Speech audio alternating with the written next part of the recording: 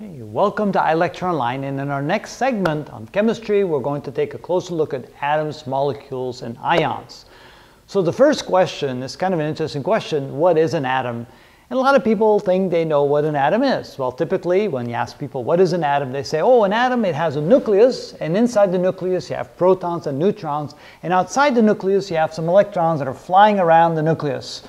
Okay, that is indeed correct. But let's take a closer look at this.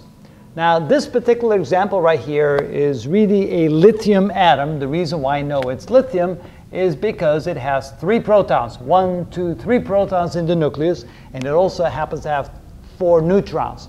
Most lithium atoms have 3 neutrons and, 3 protons and 4 neutrons. It's the number of protons that define the element that it is. The number of neutrons are there to keep the nuclear strong forces and the electrical repulsive forces at bay, keeping the nucleus together, and that's a whole other story. So the neutrons are really there to help keep the nucleus intact.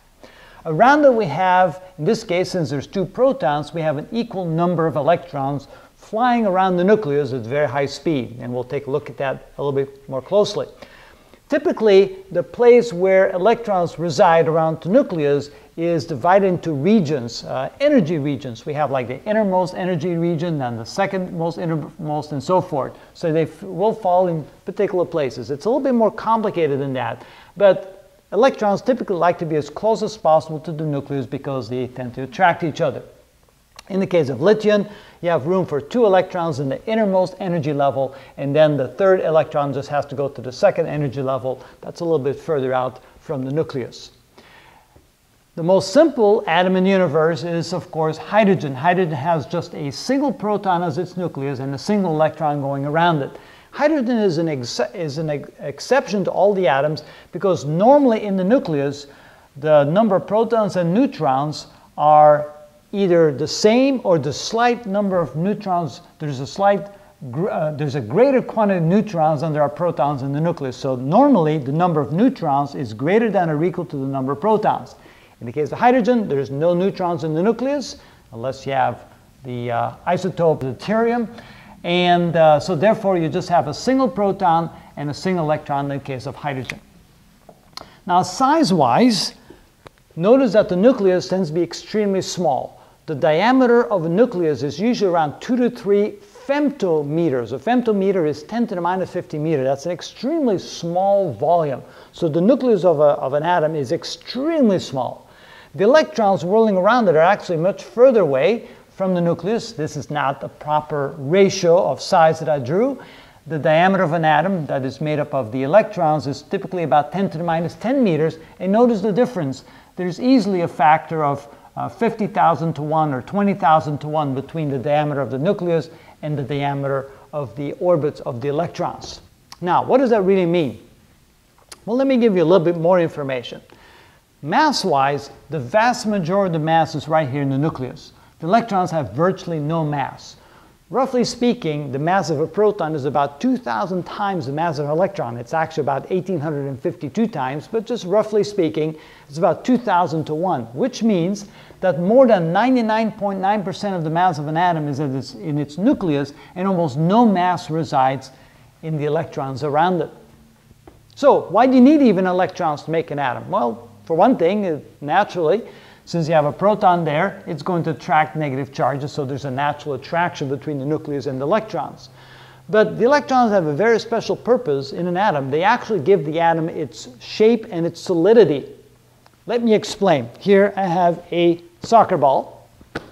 Let's say for a moment that the soccer ball represents, in a hydrogen atom, the nucleus, the single proton. So let's say we have a single proton here, and then let's say, I need something, how about the little cap here. Let's say this cap here represents the electron. And actually, if this was really the case, this would probably be smaller than this in ratio. Remember, this is 2,000 times the mass of one of these.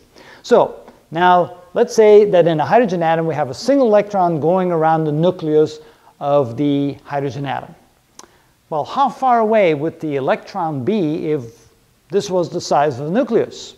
So people sometimes say, well, 10 yards, 50 yards, maybe the size of a football field. No, it turns out that if this was the electron and this was the proton, this electron would be 5 miles away from the nucleus. Wow. So as it whirls around the nucleus, it would have like a diameter of 10 miles. It would go out 5 miles in one direction, 5 miles the other direction, just keep going around. So the size of the atom is basically determined by the orbit of the electrons, not the nucleus of the atom. Then you start wondering, well, how many times does this electron go around the nucleus in, let's say, a single second? You'd be amazed, because when I ask students this question, they say, oh, maybe 1,000 times?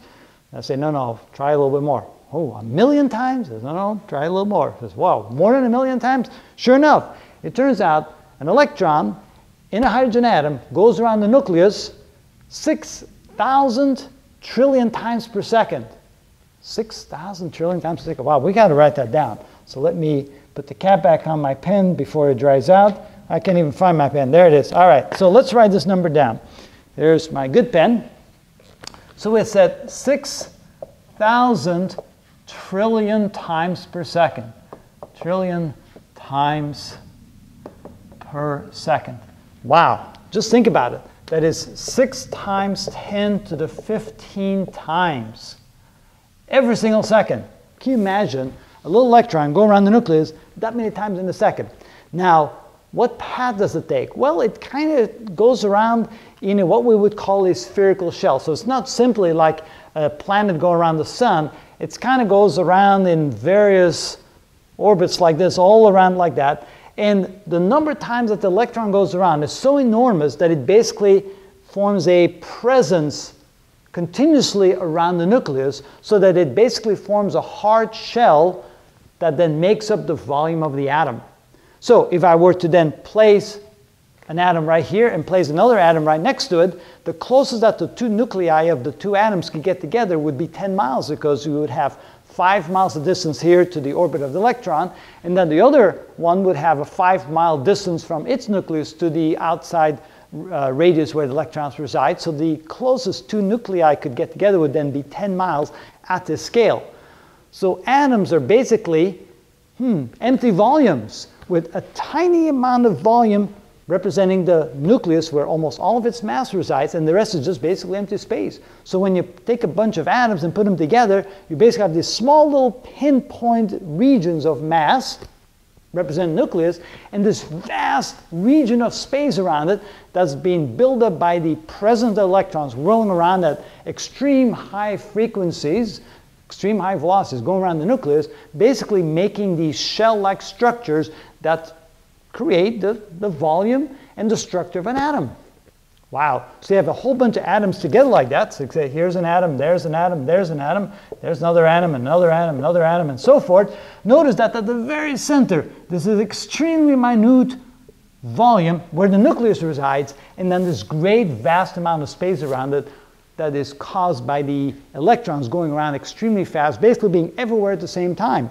It's kind of the way you want to think about it this way. Let's say you want to try to get to the nucleus of an atom, but you got to pass through the electrons. Say, well, wait a minute, there's only one little electron. It's going to be everywhere. So I can easily get to the nucleus, but no. It goes around so fast that it's basically in front of you. No matter how you try to get to the nucleus, it's always right in front of you, blocking the way.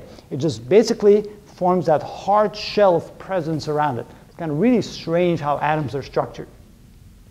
So, does that mean that our bodies, since they are made up of atoms, are basically empty shells of massive quantities of volume with tiny little pinpoints of matter? That's exactly the case. So the question is on why are we so solid? Our bodies feel solid, the wall, the board feels solid, yet matter is made up of basically tiny little pinpoints of matter with huge volumes of space around it created by the electrons. So what if we were to squeeze all that volume away? What if we were to take like the human body or a house or a wall or a whiteboard and squeeze it down where all the space was squeezed down in such a way that we push nucleus against nucleus of the atom? What would matter be like then? Well, what would happen is, let's say you took the entire human population, there's now over 7 billion of us, and you took all those bodies and you squeezed them down where all the space created by the electrons was squeezed down to where it was nucleus against nucleus, the entire world population would be able to fit into this little cap of this pen. The entire world population could be fitted right in there. Wow. And how much mass would there be? How much weight would it be? Well, if each person had a weight of about 100 pounds, and there's 7 billion of us, then the weight in here would be 700 billion pounds full of human bodies squeezed down, where all the space between the nuclei had been squished down to 0. That's what atoms are. Very strange indeed.